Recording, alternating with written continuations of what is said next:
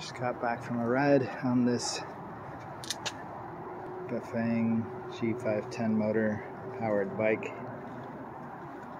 Got the 29-inch wheels, tubeless, 2.4-inch tires, RockShox dropper post, 52 volt 14 amp hour battery, Bafang Ultra,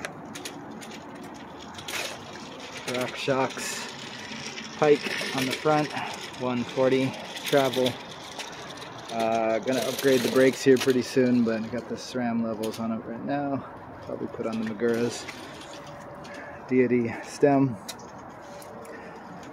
carbon bar, forget what brand, and grips. It's a 780 millimeter bar. A little bit of rise. Got the SRAM 11 speed, I think NX with 10 to 42 tooth sprocket, and the stock Bafang front chainring. Pretty minimalistic.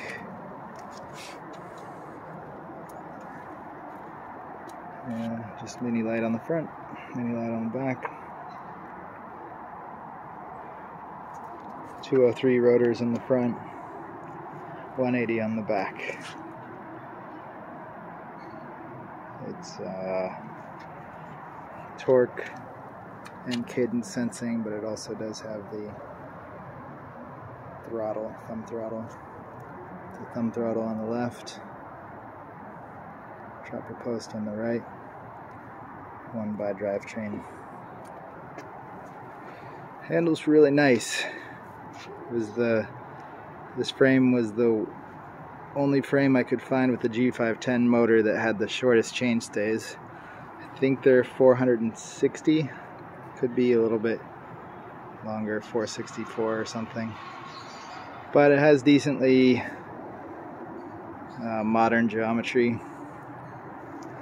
The front head tube is, I believe, a 67 head angle. It's a little long. I prefer it to be a little shorter than that, but it still works. I didn't have to. Luckily I cut the fork correctly. Actually, the fork didn't need to be cut when I got it, so someone had cut it previously. Got the King Creek 40 headset. Feels really nice. Frame is stiff, good. Just took it on a pretty fast ride today. Tops out around 35. But with you having it on the, I never put it in level 5 really, I just put it in 4. 5 just seems a little too much power. That doesn't seem right for some people, but I like to have some pedal feedback when I'm pedaling. It feels like I'm actually pedaling, not just kind of spinning the cranks. But 4 feels real good. It's really powerful. So 4, you can go up a steep hill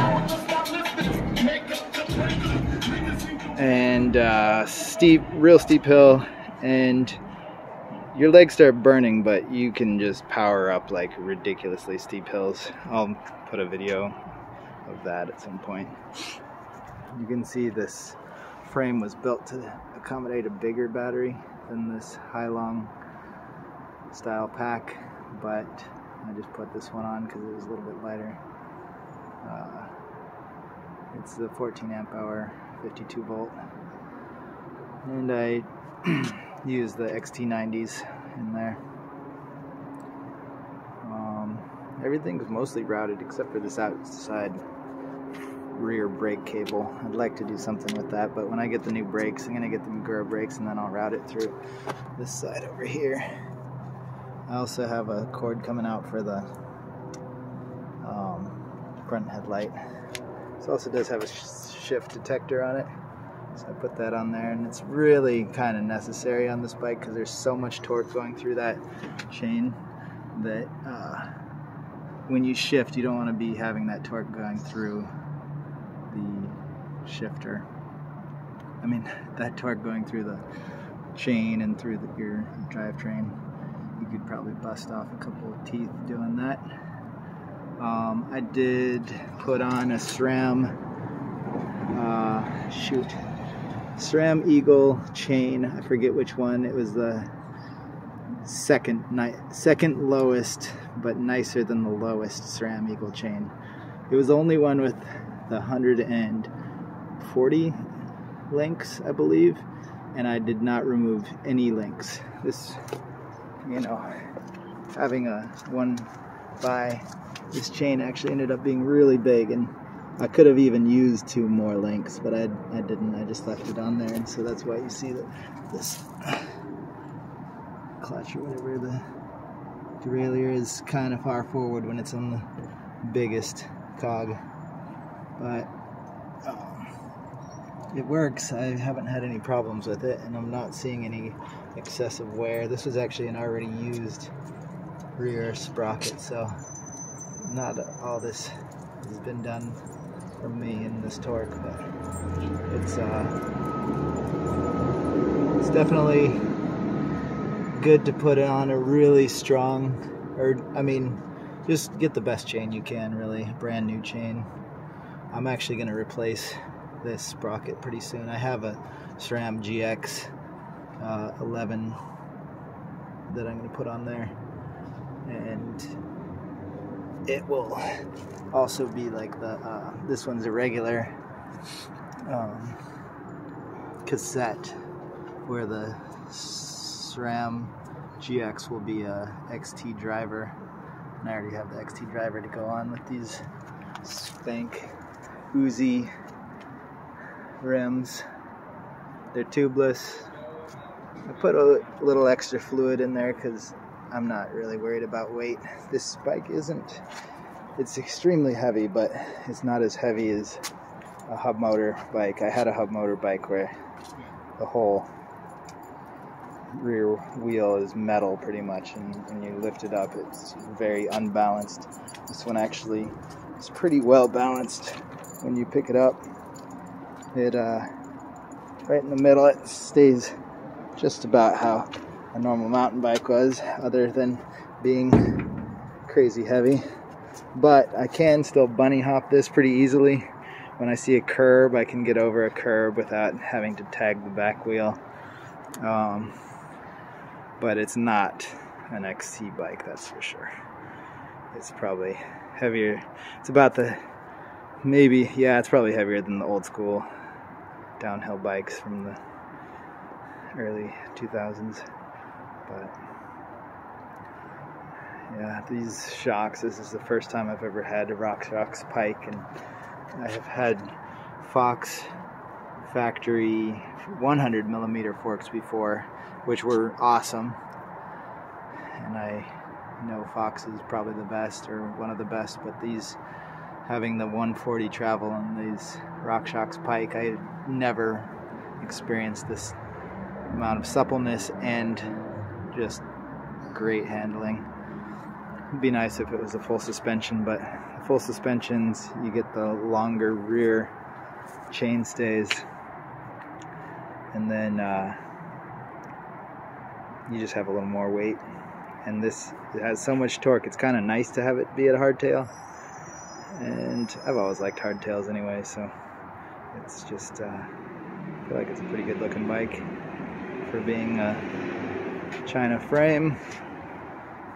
And there's nothing wrong with China frames. I feel like most stuff is made in China. You're gonna get the $7,000, $8,000 e-bikes that might be made up in Seattle or wherever Trek is, but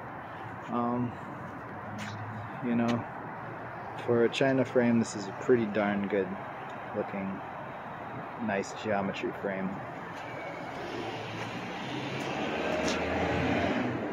Can't think of much else. I'd like to put some different cranks on and then put a different front chainring on and get that chainring guide or bash guard off of there, because I mean, if you look at this, that spider, I think that's what you call it, in the middle, the thing is so heavy, it's crazy. Like, I'm not really too worried about the weight on this thing, but it's so heavy, it's just kind of ridiculous that I feel like just some different cranks and different chainring, I could shed off like 2 pounds or something, so maybe do that.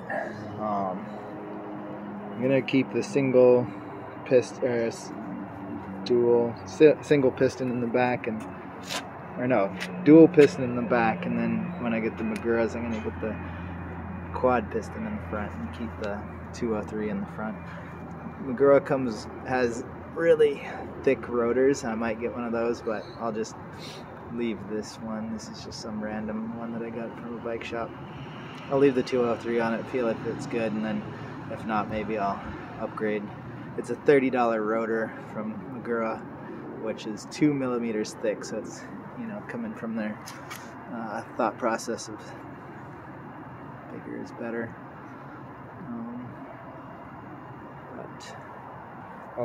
The front spacing here is 110 boost. These wheels were not boost, or the hubs were not boost. So there's an adapter on that. The rear dropout on this is 142. It's not 148, so it's 142. So I didn't need an adapter on the rear, but I needed an adapter on the front. It is a through axle. Just that little thing there. Derailleur is part of the whole thing that comes up. Is that loose? I'm gonna have to. Oh shit, that's loose. Ooh. Okay. I'm gonna put that screw back in there. Anyway, it's getting dark. Awesome ride tonight.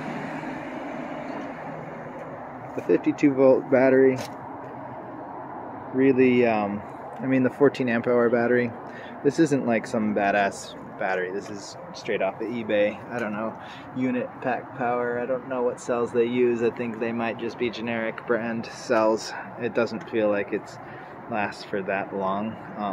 It's, I think a 30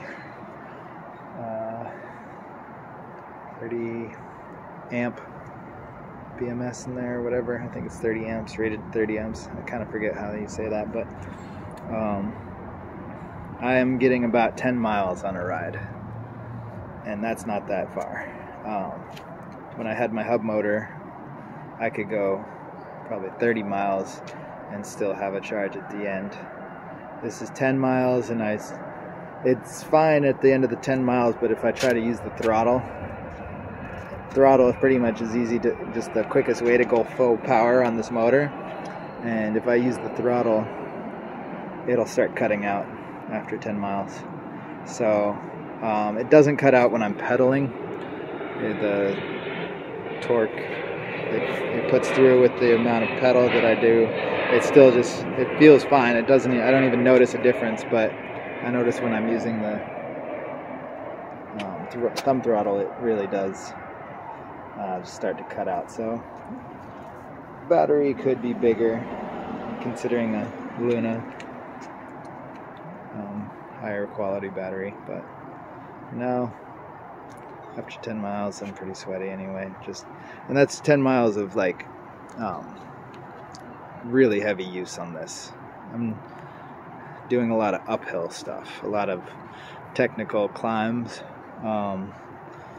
This isn't quite a downhill bike, but I kind of ride it fast down the hills, and then I ride up steep hills, all dirt, really dirt, loose rock, and so it's really, you know, putting a lot of power through that motor.